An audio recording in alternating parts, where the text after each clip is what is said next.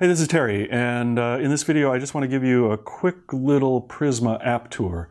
There's lots going on in the app, and there are a lot of options available to you. And in fact, we're going to split this up into a couple of different videos. This first one will be kind of setting up the Prisma products and the various source options that you have, input options that you have. And then we'll do another one on kind of going through the NAS, controlling a NAS drive, a local area connected network. But for setting up your product, this is the video to watch. And so what we'll do is we've already gone through using Google Home to set up and connect to the network the Prisma product. And now once we've done that, we'll simply open the Prisma app and we will see the devices that we have set up. Now, I've gone ahead and in addition to the i35 Prisma I use in my home system every day, I've set up a couple of products that you see behind me specifically for this filming to make the video filming a little bit easier. And what I want to do is just go in and set up the i35 filming speaker that you can see on the screenshot. And I'll go in there and then we'll have up on the upper left, we'll see a menu row. It says source queue, playlist, zone, and settings. And the first thing I really want to do is go to settings. And once we go there, you'll see that I have the ability to go in and work with source, input, audio, general, and streaming settings, as well as provide a little bit of information about the firmware, the software technology that is installed in the Prisma. You can press that information button. You can see that the Prisma app version is there. Go into system information and it shows me all of the data regarding my i35 filming speaker and the Wi-Fi connection that is in place. In fact, it's even showing me the CD35 as well as the i35 if we scroll down. And so with that, let's go back to the top and look at source settings. And it shows there then add media server, add music service. Now I already have a hard drive connected to my main system, but because I have that connected to the network and now have set up these other products to the network, I don't have to do anything else. I can hit add media server and what will pop up is my Primare Minim server. So I select the Primare Minim service and then I hit continue. Then I go down to add music service. Now I listen to predominantly Tidal or Spotify, so I will select Tidal and I will select Spotify, and those will be the services that will show up in the source menu page that I'll show you in just a little bit. Obviously there are other suggestions here: Deezer, TuneIn Radio, Qobuz Music, Google Play Music, SoundCloud, the list goes on and on and on. But for my purposes I'll use Tidal and Spotify. So I'll hit continue and we have now done our source settings. I'll close that up. So once we've set our source settings, we'll go to input settings. And now in this simple system, what I've done is I've added the CD35 using unbalanced inputs. And so that would be A3 is where I've connected it to. And so when I go into any of these input settings, I can do a number of different things. And I will do those now to the A3 setting.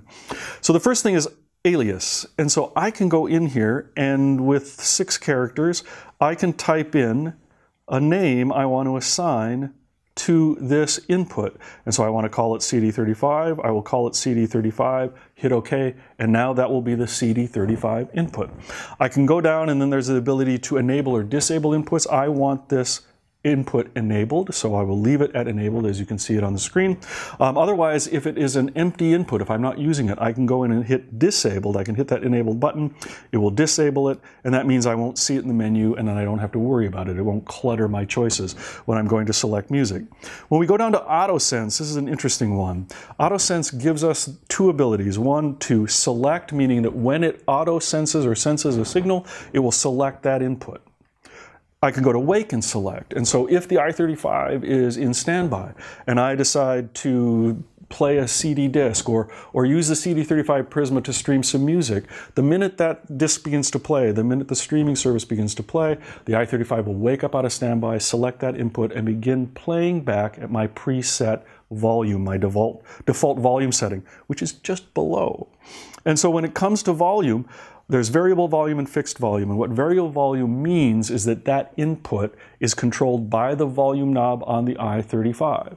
Now in my main system, I have one of my inputs on my i35 set to fixed volume, and that's for home theater pass-through. So I can use the i35 as my front stereo amplifier. Now, because that will mean that it will set that amp to unity gain, or at volume level 66 out of available 99, that's really loud. And so you want to make sure that you don't have that set for something that you want to have the volume control be controlled by the i35. In this case, I want the volume to be controlled by my processor, my multi-channel processor. So I'll hit fixed. It will ask me, just to confirm that I haven't made a mistake, whether I want this at the fixed volume setting, and it says warning loud volume. And so if I wanted to, I would press yes, and this input would be fixed. But in this case, I want to keep it at variable, so I will say no. It automatically goes back to variable volume. Now, input gain. There are certain instances where you want to have input gain adjusted up or down to make everything sound at relatively the same level because of various outputs that it might have, particularly with phono stages maybe being up and down, or with multi-channel processors in fixed volume where you need to have the gain up or down to make sure that things like wake and select work, or that all of the volume settings are appropriate and balanced for your system. You can make that adjustment there. And so all those input settings are in play, and you can use that for all the different inputs. You can adjust it. Now, if we go into audio settings, this gives us balance. We can just set the balance left or right, which is pretty self-explanatory. But startup volume is important, and that's that volume that I spoke of when we're in wait and select. When it comes out of standby, this is the volume level that it will go at. And I tend to recommend keeping it a little bit lower. I happen to just set things to 22 to start, and then you can go down for startup volume. See below maximum volume, 99 is full output. That will be very loud, if not damagingly loud. So what I want to do, I can use either the up and down plus buttons, or I can just slide it. And I tend to then go to 66, which is unity gain, as being the loudest volume possible. And so it's easier here to hit the specific by using the plus and minus buttons. So I've done that. And so now I've set maximum volume for that input setting. I can set a mute volume as well, and because I want to hear it when it's muted, I don't want it completely off to know that the system might be playing in mute mode, I set it to a very low volume setting, but enough to be able to be heard. And so in this case, I set it to 11. And in audio settings, you can also set digital output, depending upon if you have this connected to another DAC, and you can choose either 96 or 48. It's just whatever works best for the DAC that you have it set at. So we're done with audio settings. We can go to general settings, and this allows us to show all inputs or just show those that have signal. And so that then limits the amount of inputs you have available, or showing anyway in the menu system, making it a less cluttered view. I tend to keep to show all inputs, in part because I only enable those that I'm actively using usually, or that I have connected. So that is something that you may or may not want to use. Front panel unlocked or locked. Lock this thing if you have little kids, because they will come up and turn the knobs. This is too pretty for them not to have their curiosity piqued and playing around with this. Auto dim, this means the front display will dim in a period of time, either 1, 5, 10 minutes, or never dim. For the purposes of this video, I'm going to put never dim so it just doesn't go out on us, so we can still see it maybe glowing lightly in the background. LED brightness, this allows you to change the level of brightness on the LED according to the level of the OLED display that you've got, and those are the little standby menu lights. And so you can do all kinds of adjustments there in LED brightness. Now, one of the important things is standby settings that I've just clicked on, and it's just below then the LED lighting levels. And in order for wake and select to work, you need to keep it in normal setting. If you want to conserve on power consumption, you can hit echo, but I tend to keep it on normal so that I can use wake and select, because I found that to be very useful. Auto standby, this is self-explanatory. If it doesn't get a signal for a certain period of time, you can set it to 10, 15, 20 minutes. It'll turn itself off. Again, for the purpose of this video, I'm going to set never, because I don't want it to turn itself off. Now, below that is factory settings. And that's important because if you go in there, it allows you to go to a factory default. In other words, clear out the unit. And there are instances where, because this is effectively a computer, you may need to effectively reboot. And that's one of the means that you can do that. You just erase all the settings, start again. And that's something that can be useful if it's required. Now, below that, the final thing is stream settings, and we have show metadata. I've got it currently enabled, but to a certain degree, the display is smaller. We wanted to have an OLED that was absolutely reliable, so that it would be able to be used for the lifespan of the product. It's a little bit tiny, but we also made it that way because we knew that all the metadata would be in the palm of your hand. It would be in your mobile device. It would be in the tablet that you're using. And so in that case, you might want to just know what input you're on to be able to confirm what input you're on.